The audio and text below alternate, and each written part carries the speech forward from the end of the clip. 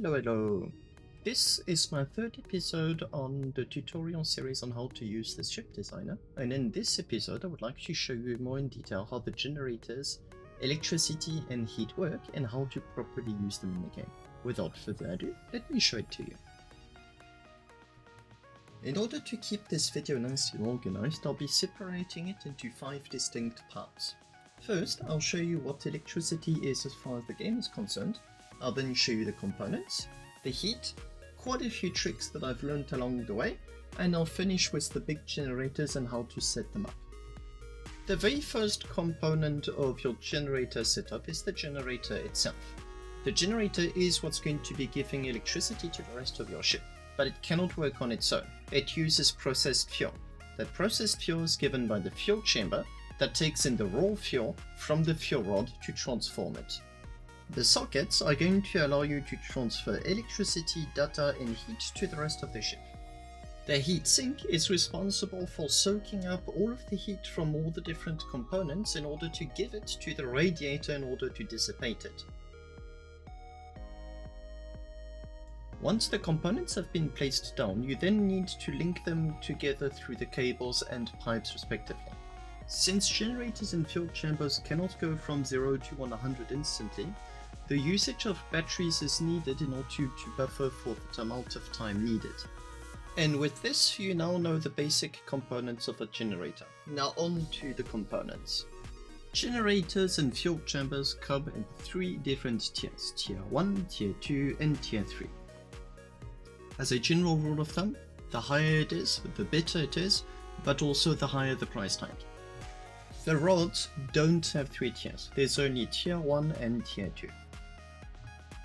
So in order to figure out what can and cannot work, what you need to know is that Tier 1 is standalone. You cannot mix Tier 1 with anything else. However, you can mix Tier 2 and Tier 3, may it be generators, fuel chambers or the rod itself, without any problem. Mixing Tier 1 with either Tier 2 or Tier 3 will give you a generator setup that's either going to work poorly or not at all.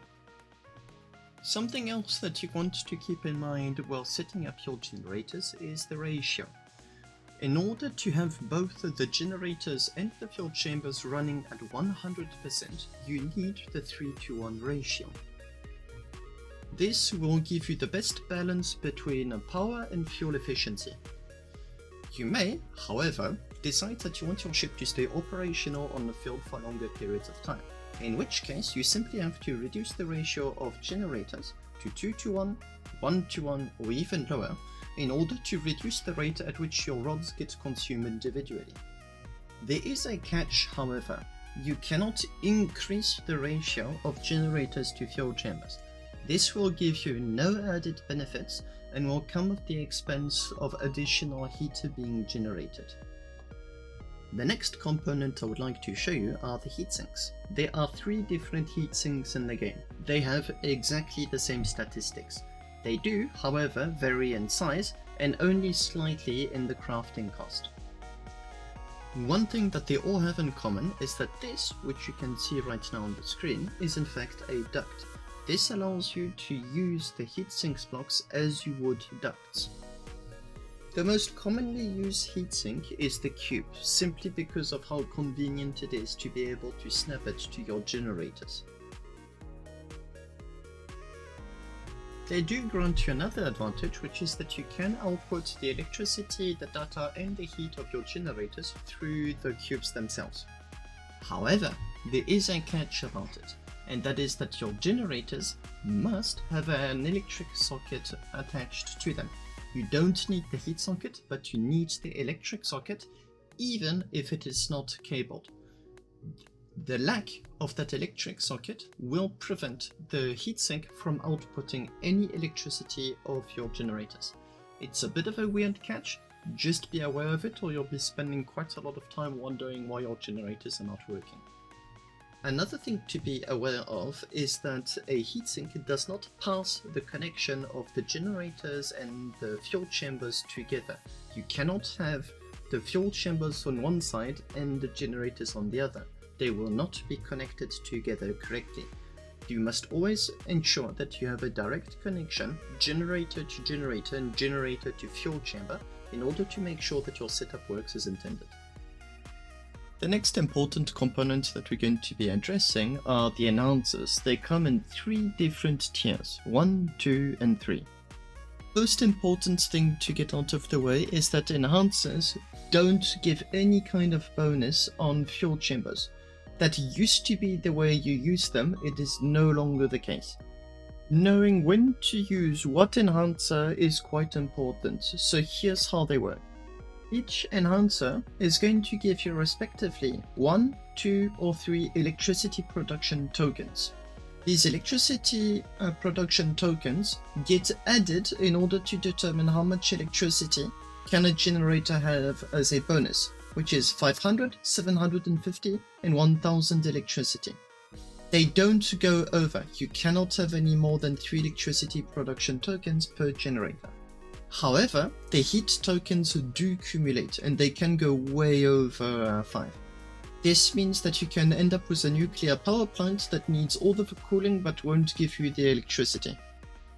As a rule of thumb, you can have 6 different possible combinations of enhancers on your generators. 1 tier 1, 2 tier 1, 3 tier 1s, 1 tier 2, 1 tier 2 and 1 tier 1, 1 tier 3. Any other combination will give you less than optimal results. An interesting quirk about enhancers is that they do not need to be set up against your generators. As a matter of fact, they can work as far as 96 centimeters away from your generator. This allows one enhancer to hit multiple generators at once and reap most of the bonus without the cost.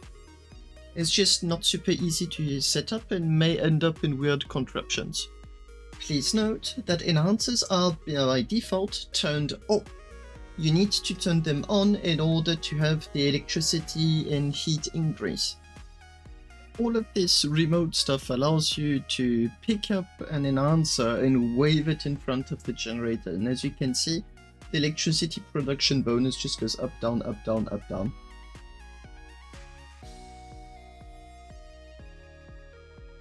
The downside of having all of these remote enhancers is that you cannot use buttons to turn them on and off, as they are not linked to your ship YOLO network. So just make sure to turn them on in the ship designer and it's going to be fine.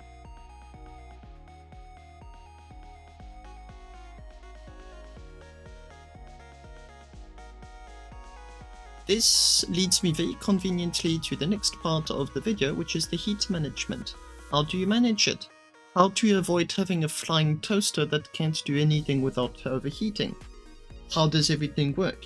Let me show it to you. First thing to note is that there are multiple components that are going to be generating heat in your ship. Namely, generators, fuel chambers, weapons. Those are the only ones that are going to be generating heat that is going to then require dissipation. They do dissipate a very small amount of heat themselves. The bulk of the heat is then transferred to the heat sinks directly, although a small amount is directly given to radiators. The heat sinks also do themselves a very slight heat dissipation. The heat sinks only then transfers 750 heat per second to the radiators. The radiators then dissipate 1500 heat per second or 750 heat per second. Which means you can either have a 2:1 or a 1:1 ratio depending on your needs. If this does seem a little bit too complicated to have exact values for you, my recommendation is to very simply keep slapping heat sinks and radiators on your ship until you see that neither of the two are running at 100%. It's as simple as that. The last part I did not mention about the heat dissipation components are the cooling cells. They are quite unpopular in the ship designers. They are very finicky to use, although in theory they should allow you a much more compact design. Do feel free to experiment with them. Next are the tricks. What can you do to improve your ship design? The first trick is that the radiators do not need to be put onto hard points and then cabled to the rest of your ship. You can in fact directly put them onto heat sinks and generators or fuel chambers, and they will work as normal. The only exception here is that they will no longer communicate any data with the rest of your ship. So if you want to have this super compact design where all of your radiators are on heat sinks or directly onto your generators, just make sure that at least one radiator is normally cabled so that you will have the information should you ever want to display it on a dashboard. The following trick is that the generators and fuel chambers will generate more heat tokens, which increases the heat exponentially if they are too close to one another.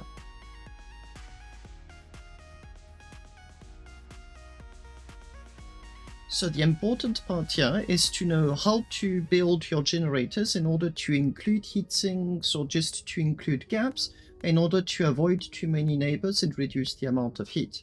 It's a balance between how compact you want your generators to be and how much heat they're going to be generating.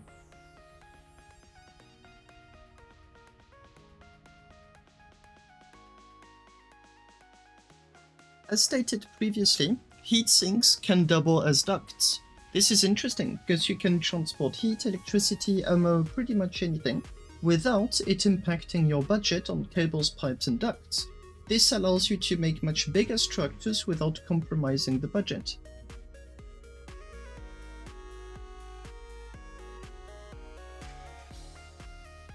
The next and last trick on the list is the way that the game considers connections. They are way simpler than it seems, as in only the central part of the connection is what matters. The rotation does not matter at all. This applies to pretty much any object that connects to one another. As long as those central parts are connected correctly, the game does not mind at all. This allows you to be very creative as to how the different elements can go with one another, allowing you to be more compact, to go bigger, or just make maybe nicer designs altogether. And in my case, I decided to go Picasso just for the sake of a demonstration.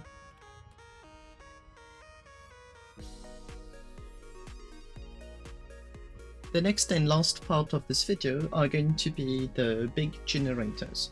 The hardest part of them is going to be of how much of a pain they are to assemble, because they really are like a big puzzle, and how expensive they are to use on your ships, both on the resource price but also on the voxel volume budget.